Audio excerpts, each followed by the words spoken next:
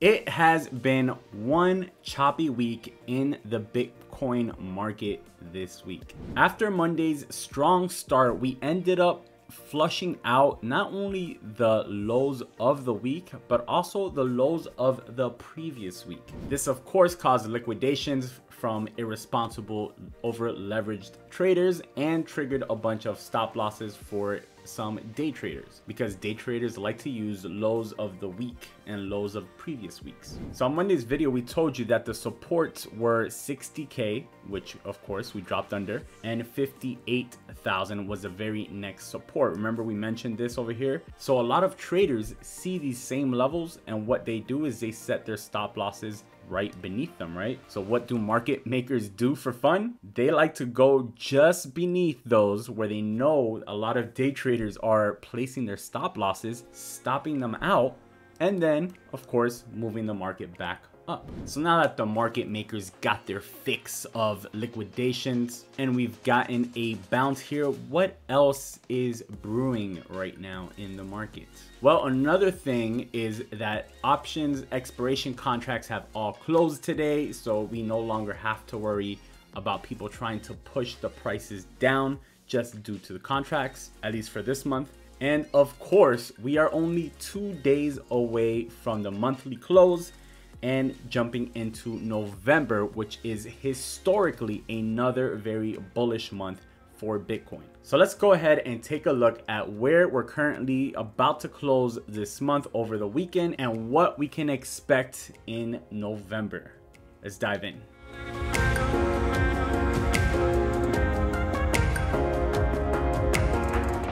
Hey, what's up? Jay here, and welcome to Bitcoin Daily, bringing you guys the best tips, tutorials, and ideas to help you guys become profitable and successful investors. The goal of this channel is to empower the community with the knowledge and resources to take your wealth up to that next level. So if you guys are new to the channel, don't forget to subscribe, turn on the notifications. If you enjoy the video, smash that like button. Of course, if you have any questions, drop it in the comments. So the first topic of discussion for today's video is a trade recap of Monday's trade setups that we gave you guys. So there were 2 trade setups that really actually hit this week from Monday's video. So let's go over those main 2 setups. The main one was, and probably the best one would have been the 60K entry here. If you could have wrote it to the top, that's about a 5% profit there. If you're using 10x leverage like us, that was around a 50% move. Even if you closed right at this moment, it's about a 35% profit on that move. Now, if you did not catch that one and instead took the 62K entry, you could have still done about 16% profit on that. And you could have also entered on multiple times. So the price has been ranging here, and it's been, it's hit 60K multiple times. So, you could have entered this 60K range. Sorry, it's up here. And if you got lucky enough to catch that $58,000 entry, we weren't able to catch it because it happened very quickly and we weren't on the computer at the time. But if you guys did catch it, that would have been an amazing move there. So if you guys missed out on those trade setups, do not worry, because this week was a little choppy, so it was hard to actually make some good profits. But today we will also be giving you some trade setups for this weekend as we move into November.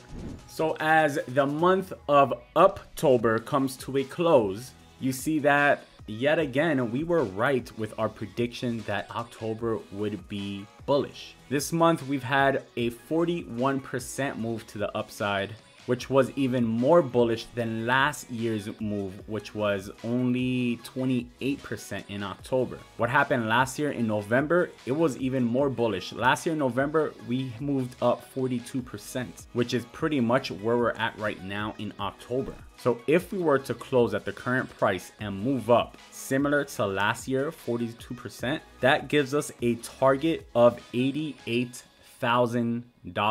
Now you might think to yourself, that number sounds very familiar. Well, if we pull up our Fibonacci extensions here, one of the targets that it gives us is right around that same area. So now because the dip was a little bit further, this one changed a little bit, and this one as well. But you can see that right in between there, this is around 84,000. This one's around 94,000. So that's actually one of our targets for the next move up once we break above this all-time high here.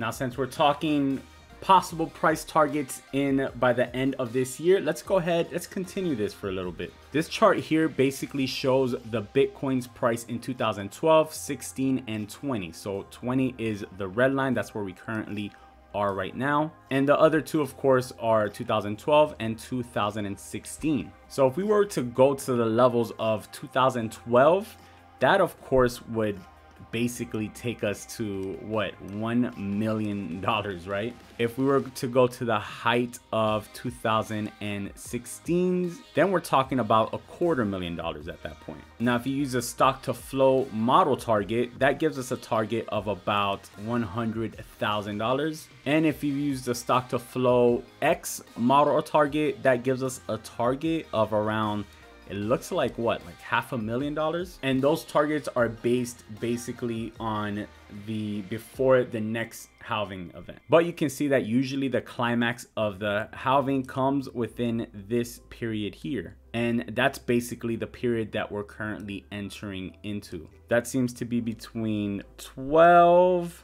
to what, 20 months or so. So could this be the final leg up of the current bull run? History says that it is, as you guys can see here and here as well. So one of my favorite things to look at right now is this Plan B prediction here, where he predicted August 47K, September 43K, and October 63K. So far, he's 3 for 3. So what did he say in November? So you can see here in November, he is calling for $98,000, and by December he is calling for $135,000 for Bitcoin. You can see in this reply by another respectable analyst that he says that this is confluent with his worst scenario, which is $127,000 for Bitcoin by end of year. His theory is based off the Elliott wave theory here, where he's pointing out that we've hit 1, 2, 3, 4, and then that fifth and final wave is way up here. His fifth and final wave is actually around $230,000 for Bitcoin by end of year. So pretty crazy. So I will keep updating you guys on this, of course, as we progress through November and December. And if anything changes, of course, I will always let you know. Okay, so now let's go back and take a look at where Bitcoin currently is and, you know, what we can expect possibly over the weekend. So you can see that right now, after the big impulse move up, we're currently in a consolidation, pullback, retracement pattern, right? This is a bull flag pattern. Bull flag patterns are bullish. This usually happens during moves to the upside. And typically what happens after a move, it consolidates for a while, which creates this, what looks like a flag, right? And because it's going up, it's considered a bull flag. And then after, you know, consolidation for a bit, it continues in the same direction as the previous move and as the trend. So that is currently what we're watching right now. You can see we've kind of put here, we've drawn the area of the bull flag, and we've drawn the possible ranges here, right? So you can see that we had almost a breakout here out of the bull flag today, but we were still facing that resistance right there that's not letting us break out. But we can eventually break out here. It might be, you know, later today, or it might be, if it's not today, then it would most probably be on Sunday going into Monday. So that breakout level is probably, it's kind of around that 62,500 area, right? The top of this. But if you want to be safer, because this could be a lot of fake outs here, right? So to try to play a little bit safer, I would play it right above the high of the day here. The high of the day is currently at $63,050.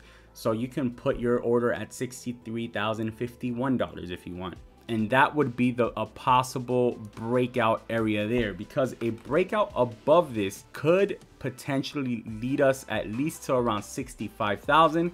And if we get through 65,000, then we should be retesting previous all-time highs. And usually if we retest previous all-time highs, it leads to another breakout where we can again set new all-time highs. And that should probably be, I would say, at the next level, if we break this, will probably be 70,000. So a move from the breakout point to the previous all-time high is about 6.5%, and a move to 70,000 would be about a 10%, 11% move, right? So I mean, do you think we're gonna hit 11% or more in November? I definitely believe so. So let's say that maybe we don't hit 42% like last year and like we just did this month, right? Let's say instead we hit a moderate conservative 20% in November. That puts us at $75,000 per Bitcoin, guys. Just a quarter away from 100K. And if we hit 75,000, guys, what's stopping us from just continuing up and hitting at least 100K by December, right? At this point, it's only a 58% move.